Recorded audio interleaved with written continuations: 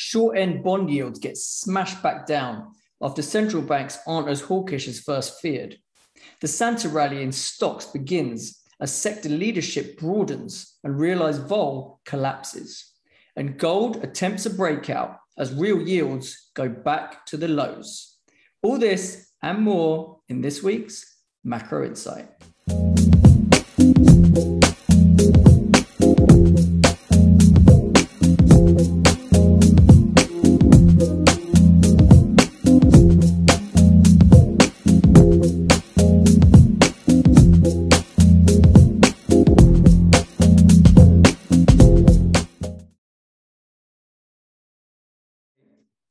So welcome back to Macro Insight, everyone. Today is the 9th of November, and let's have a look at these markets. So last week, biggest movers last week. So I quite like this, this diagram that Macro Hive put out every week. Okay, so biggest movers last week. We had front-end yields collapse back down again. Obviously, the previous week, we'd had 5 or 6 sigma moves up and 5 sigma moves straight back down in Germany, Swiss, UK, Sweden, etc. And we had kind of been saying that we fancied fading some of this central bank hawkishness that the market had priced in. Obviously, Bank of England unexpectedly not hike rates. The Fed obviously gave themselves extra flexibility on the pace of tapering. So they delivered the taper of 15 billion a month, but with a lot of flexibility built in there in the wording. And then the RBA maintained, dropped yield curve control, but maintained QE for now. And then going to revisit that in February. So at the margin, all of that was relatively dovish. And that's why we saw these interest rate moves wildly back the other way, right? But just interest rate traders being caught in all kinds of trouble with these type of wild moves. Yeah. Now on the upside, so obviously that was the sort of big moves down. The big movers on the upside, we saw Nvidia up 15%, which is like a 3 sigma move. And then you had Bank of America and Wells Fargo who've been calling that stock higher, saying they're a prime beneficiary of this metaverse focus, especially now that Facebook have kind of put a big focus on that for everyone. And then also you had the Russell 2000 breaking that resistance that it was playing with and breaking quite a decent amount higher, two sigma move on the week. And so generally, you know, we're seeing the market rally gaining breadth. And then that finally that news of the COVID treatment pill from Pfizer helped fuel gains in the likes of travel and leisure. We saw airlines up about 6% on Friday. So, you know, getting a bit more broader market leadership than just the text as we had been seeing, basically. Yeah. Now, we're going to have to talk about Tesla and what was going on there. So Tesla obviously had its incredible run fueled by call option buying, triggering that massive gamma squeeze. Obviously, we talked about that last week. But then Musk goes and puts out his poll over the weekend talking about, well, basically saying that, you know, he's going to have to pay a load of tax and, you know, should he sell 10% stake in his company to pay these taxes? Because people keep saying the billionaires don't pay enough tax. So on that, obviously, shares were down 7% pre-market yesterday. But the stock recovered, you know, probably half of that roughly. Didn't finish in the green yesterday, but, you know, recovered a decent amount. Short-dated vol was completely smashed, right? So subscribers will know I've been playing that since sort of middle of last week. With an iron condor, and that trade, I mean, you know, timing wise, that was all right in the end. Vol had popped to about, you know, 75, 80, as you can see here. And then on that news with the stock kind of pulling back a little bit and you know, the incentive for these weekly call buyers to come in every Monday and buy the calls wasn't really there after that news, right? They probably want to see how the market digests that news. So that kind of helped that removal of the bid for those weekly options is what kind of helped the vol collapse down to around 66 from highs of 80, right? So worked out quite nicely on our iron condor there, made about half the premium in a day. So that was Tesla. So options activity, you know, so on this whole options activity, it's obviously exploding, right? So, you know, people are calling it weaponized call options or weaponized gamma. That's what the guys at Spot Gamma like to call it. But basically, these 1 to 2 week expiries are being used by retail traders, and not just retail traders, right? But they're being used and they're creating these kind of gamma squeezes. So we've got a few charts up here to kind of show on that. So we've got single stock options, notional traded daily with less than 2 week expiry as a percentage of total notional. So you look over the years how that number's been going higher and higher, reaching like 72%. I mean, that's an astronomical amount, right? In terms of notional of options traded, sub 2 week expiry, okay? You also got that single stock options daily trading volumes were 1.4 times the underlying share volumes, right? So the notional of options being traded is 140% of the notional of shares being traded now. That's at all-time high if you look at the monthly average. Now, retail options traders obviously have been a large culprit of this, but even the institutions were getting involved. So you look at some of these numbers, small lots of calls, large lots of calls, small lots of puts, large lots of puts, etc. And you saw that big spike in small lot calls, but it was also the yellow line spiking as well, right? So large chunks of calls being lifted as well. So it's not just the retail guys getting in on the act. It's kind of becoming a bit of, if you can't beat them, you might as well join them, right? So, you know, you've got the instos, maybe the hedge funds coming in and doing similar type of trades. Then, you know, something a little bit precarious might be that not only are people piling into calls, and this, again, this one's out of spotgamma.com, equity call options spiking, open, this is orders to open, bought to open trades, and then puts are getting sold, right? So orders to open a put position, puts getting sold, calls getting bought. So, you know, it's all good and well burning premium and taking a punt on call options, but now people are really going after it and taking more risk and more leverage, and they're actually shorting puts to finance it, basically, right? So that's a little bit worrying. And then the bottom chart there showing you, you know, the put call ratio back to the lows as S&P is at the highs. And that we know what tends to happen, right? When we see that happen, it's usually a bit of a signal that there may well be some sort of pullback coming, right? So that's kind of what the options activity and the options flows, those are the main charts that kind of stood out to me. Something pretty interesting, obviously, we've been talking about yesterday was the cannabis. The cannabis space has been an absolute dog, as you know, it's been in the portfolio. But cannabis, you know, there's a Republican marijuana legislation bill where they're saying, you know, it's going to be federally descheduled and treated in a manner similar to alcohol. That seemed to be the trigger that the sector was waiting for, and it rallied about 20% in sort of less than 2 days, right? So pulled back a little bit from the highs yesterday, but the 30 level that I've been talking about in the MSOS ETF, that's the one to keep an eye on. So it popped, it's got to lows of sort of sub 26. It popped to like 31 yesterday and then closed just around that 30 level. So there's this kind of wedge, downward sloping wedge pattern that's been forming. 30 is the top end of that. So if it can kind of hold its head above 30, then it's okay. I've obviously been long it for a while. I did manage to increase at good levels. But now I'm kind of like, I'm going to raise my stop to around 28. This thing rolls back over below 28. I'm getting the hell out of there. Hopefully this is the news that it needed to stabilize a bit and kind of suck some buyers back in. I think there's a lot of people who like the long-term story here in this sector, but hate the price action. So let's see if the price action now does start to improve, and that may induce a bit more interest in the sector and a bit more buying, basically. So stock market breadth improves as the Santa rally begins. So, you know, we had said towards the end of October that there was a risk of a melt up here, right? So you knew buybacks were coming back to the table. Systematic buying was still there. You know, relatively discretionary money was still not overly bullish. So there are a few things that were setting up, and obviously the post-Delta bounce scenario that Darius has been calling, there are a few things that were potentially going to be catalysts for a rally. And then earnings in general have been coming in pretty good. So the S&P managed to, you know, go to all-time highs again.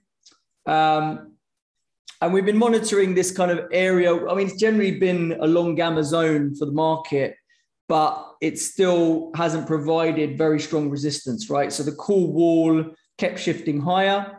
But, you know, we had some reasonable news last week, right? We had, obviously, the Fed taper got taken in its stride very well telegraphed, but at the margin, the market took that as dovish. And then a dovish taper, whatever that means. But then obviously the jobs numbers, right? Jobs numbers came out better, higher revisions as well, and a steadying of the labor participation rate. Those were things that the market took well, basically, right? Obviously, the NASDAQ's been on an incredible run. So we've got the S&P obviously back up to 4,700. But if we have a look at this NASDAQ, I mean, that's just gone a bit parabolic. And it is looking overbought. If you look at simple RSI, that's obviously at levels, similar to last September. So NASDAQ overbought. Okay, so you look at the NASDAQ chart, you see the RSI at like 90, looks horrible, right? You wouldn't want to touch it with a barge pole. So the top of that trend channel, it's gone a bit parabolic. That's the not so bullish look, right? If you zoom out and compare it to 1999 and you look at what happened in the real tech bubble move, this could just be getting started. So you superimpose the price action in blue of the current NASDAQ versus what happened back then, and literally what it managed to do in November, December, I mean, we haven't even started to see parabolic, right? If that's the kind of move. Now, I'm not saying that's what's going to happen, but just to put it into context, right, that strange things can occur, and what looks to us like a bit of a parabolic move in the context of what has happened in history, might just be getting started. So just be aware of that, and probably don't go aggressively selling a load of NASDAQ calls, sort of with that kind of in mind, I would say. Yeah. Okay, so that's kind of what NASDAQ and S&P have been up to. Obviously, the sector leadership has been broadening out as well, which could be a sign that the next regime might go back into Goldilocks. So obviously we've kind of gone a little bit into reflation. Yeah. We'd been in kind of stagflation for a bit. Then we kind of moved into reflation. We saw the Russell start outperforming, we see a few signs of growth and inflation higher. But now if inflation starts to come off a bit, because we are getting this labor participation, so maybe the kind of things we're seeing in wages calm down. Maybe we've peaked a little bit in terms of the supply chain problems. If we can get inflation come back down a bit, then the market goes into a Goldilocks regime potentially, which we know is very good for risk assets, right? So that might be what this broadening out of sector leadership is trying to signal. And that's what we need to kind of keep an eye on. Yeah. It's not confirmed yet, but it's certainly something that's bubbling under the surface, right? If we look at the sectors last week, you can see, what do we have? We had retail up 6%, metals and mining up nearly 6%, tech 4%, consumer discretionary up 2.5%, utilities lagging, healthcare lagging, so the defensive's lagging, but then XLF and energy kind of going nowhere as well. But in general, broadening out, more sectors kind of popping their head up as leaders, basically, right? Which is generally quite a healthy thing for the market if you see a bit of a broadening out of that and you're not just reliant on the tech sector taking us higher week after week. Yeah. Okay, so what's been going on in volatility land? So obviously, we've got OPEX coming next Friday, okay? And we're currently at the max gamma area at 4,700. So obviously the cool wall is where we expect to see resistance, where the street's got a lot of gamma. That was originally 4,600. As the market rallied, that cool wall shifted higher. Options positioning shifted up a bit. And now it kind of seems to be centered around that 4,700 area, with a couple of weeks to go into that OPEX, basically, right? That number, if we stay around 4,700, that amount of gamma is only going to get higher as you get closer to expiry, right? For those who understand how that gamma dynamic works. Let me just share this. So you can see here, my friends at Spot Gamma, their chart there is showing us call wall at 47, max gamma peaking around that 47, 47.50 area. If we sell off, they've got their vol trigger down at 44.95, which is quite a ways away, I would say, right? It's quite far. It's about 200 points away from where we are now. So no immediate panic, right? So gives us a good 200-point range that the markets can consolidate back without it getting that sinister, basically, right? The need for vol to just explode, okay? If we look at what realized vol has done, obviously that has been rolling off a cliff. You go here, 10-day realized is at 6. I mean, you can barely see it. It's all the way down here at 6. You've got VIX at 17, 30-day realized at 12, and the front end of the curve at 18.5, which is fairly steep, 20.5, 22 and a bit. So it's a pretty steep curve, contango as normal, realized vol at 6, right? I mean, that's pretty low. It doesn't generally get a lot lower than that.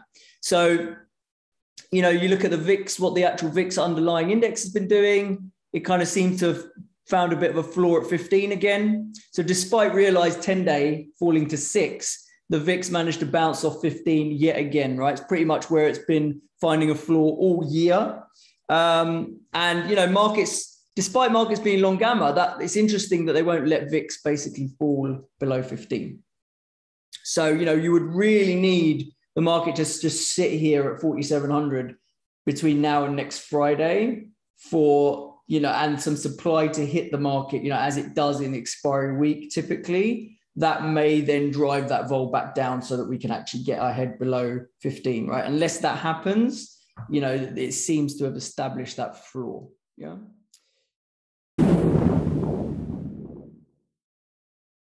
Okay, and then the last, you know, we can't finish commodities without talking about uranium, right? Because that's just been on fire. So obviously uranium had its big rally in September, retraced, consolidated, and then off to the races again, taking out those highs. Momentum still, you know, needs to pick up a little bit more, but the fundamental story is just too good, right? China came out and said they want to build out 150 additional reactors. Japan is going to restart reactors. France is postponing deactivations, planning for new reactors. Green parties of Europe are calling nuclear green. It's just got a lot on the demand side that's working in its favor. And then on the supply side, you know, you haven't had enough investment, obviously, and you've got the likes of Sprott hoovering up all the physical uranium, taking it out of the market, right? So you've definitely got a supply-demand imbalance here. We've talked about this on the chat, obviously, subscribers will know. Cuppy's obviously calling this the greatest trade at the moment and is the one that he's going all in on. I kind of agree with him. I feel like I'm too small in this trade right now. I've had it for a while, I've done well, but I had put it into my portfolio in a vol adjusted sizing, basically, right? And that's the right way generally, is to, you look at the volatility of the asset that you want to put into your portfolio, you look at the volatility of that asset and you size accordingly. So if it's a very high vol asset like uranium, you're going to have a relatively small allocation. Same story with the likes of crypto, right? Anyone putting 10% allocation to crypto knows that they're playing with fire. That's why a lot of instos are only going to put 2-3% into crypto, okay? Because even if it goes 50%, that doesn't blow up their whole portfolio. There is an argument, though, this trade is just too good to not size up. Now, generally, when I size up stuff like this, I prefer doing options. Problem is, options in this stuff are not going to be cheap, right? So I haven't come to an options trade yet that I want to do, especially here at this entry point at the highs. But I am racking my brains to try and think, is there a way I can increase my exposure to this and feel like I am long enough? Because I certainly don't feel like I am right now.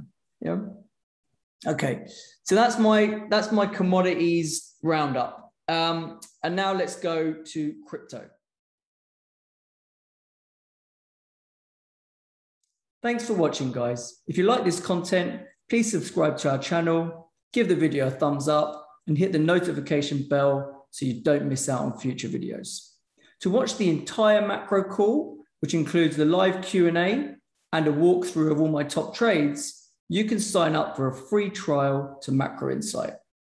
If you join our exclusive trading community, you'll get access to our Telegram group, and you'll also get weekly market reports summarizing the macro call. The link is in the description to the video.